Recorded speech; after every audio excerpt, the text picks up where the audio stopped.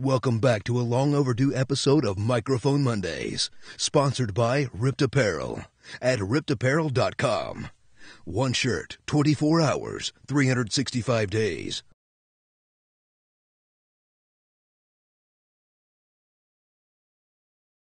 I've been told I have a great voice. Should I be a voice actor, or I should be a voice actor? Having a great voice is a great thing, don't get me wrong, but that's not necessarily the most important part, saying that, oh, you need to be a voice actor. There's a reason why it's called voice acting. The acting is more important than the voice. Not that having a great voice is not a bad thing. That's actually a plus. Another thing to consider is some of the people who have great voices, they're kind of stuck in that one particular kind of voice. It's not a negative and or positive. It's just, one of those things people just assume, I have a great voice, I should do this. A lot of those people, sometimes they do a little bit of radio, but they never get much further than that because they don't have very much acting experience or acting training, or they've never had any theater experience.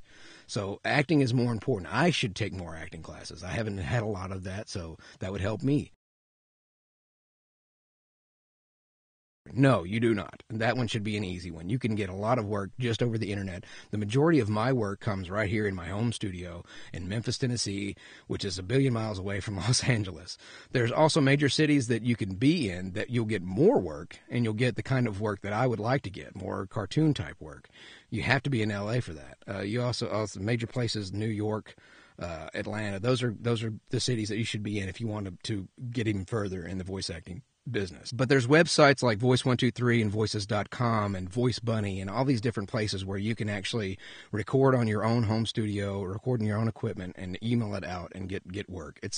Most of it's going to be non-union, most of it's going to be lower paying, but you don't have to be in Los Angeles to be a professional voice actor. No, you can't just get into cartoons just because you can do cartoon characters. And I'll tell you 2 reasons why. First of all, the cartoon industry, as far as voice acting is concerned, is a very, very close-knit community.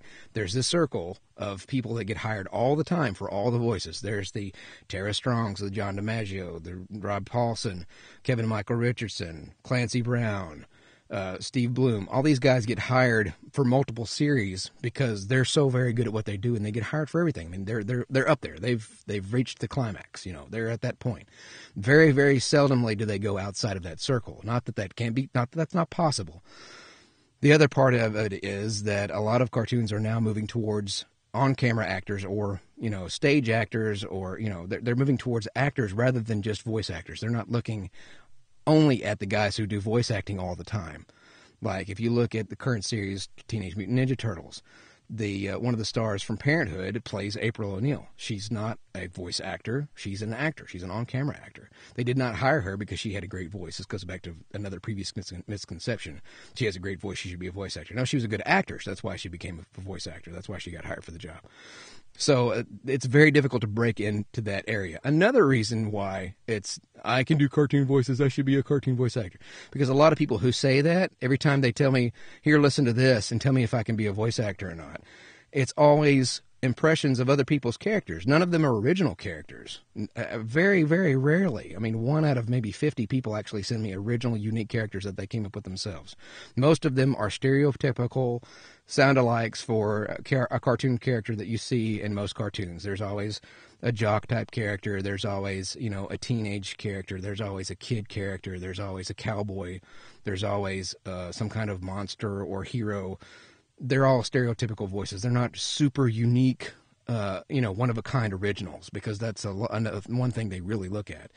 And another thing is, nobody's going to hire you because you can sound like so-and-so from such-and-such cartoon. They're not looking for somebody that can do somebody else's voice. They've already got somebody who can do that. They're already hiring those people that do those voices. They don't need a sound-alike.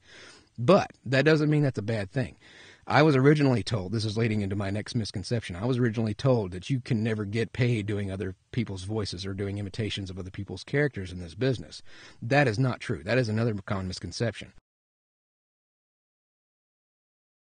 You can actually get quite a bit of money. There's a fairly big market out there for voice matching. It's not called doing impressions or doing imitations. It's called voice matching. And there's a big difference, and I'll give you an example.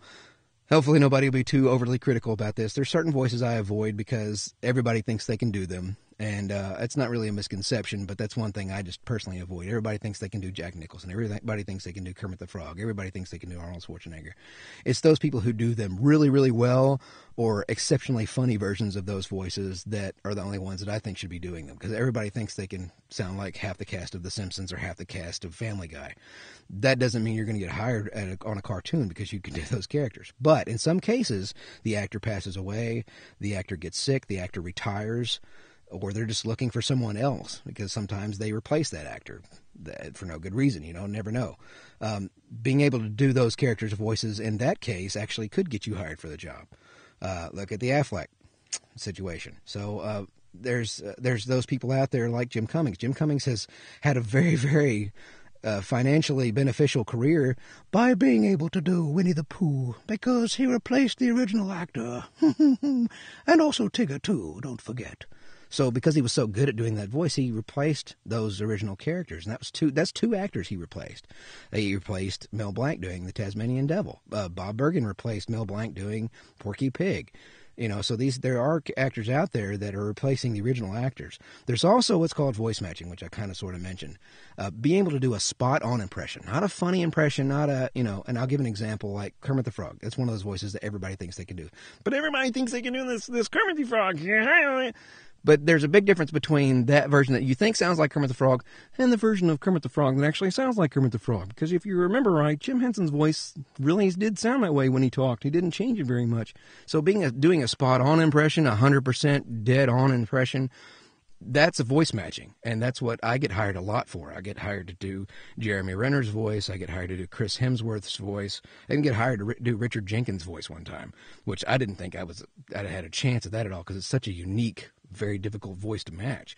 But being able to do that, being able to hear those qualities and be able to contort your voice to sound just like those actors, replacing dialogue in trailers, ADR work, stuff like that, there's actually a fairly lucrative amount of money to be made there. I even made some money off of Voices.com voice matching. I voice matched for Arnold Schwarzenegger for a series of announcements about a conference that was coming up. I also did some non-union work with a company I first got hired with. I was voice matching for Kermit the Frog and voice matched for Christopher Walken for just some, I think it was a contact lens commercial or something like that. So there's even non-union voice matching to be done out there. So that's another common misconception. I hope that this video was helpful. If there's any other common misconceptions out there or any other questions you want to ask me, feel free to leave a comment below. And as always, check out rippedapparel.com for the coolest shirts ever made. And if you want to know more about voice acting, there's great sites you can go to, patfraley.com, voiceoveruniverse.com. There's a ton of information readily available on the internet. I'm John Bailey. You stay classy, internets. As of today, December 10th, 2012, Ripped Apparel's feature shirt is this awesome Nightmare Before Christmas Doctor Who shirt.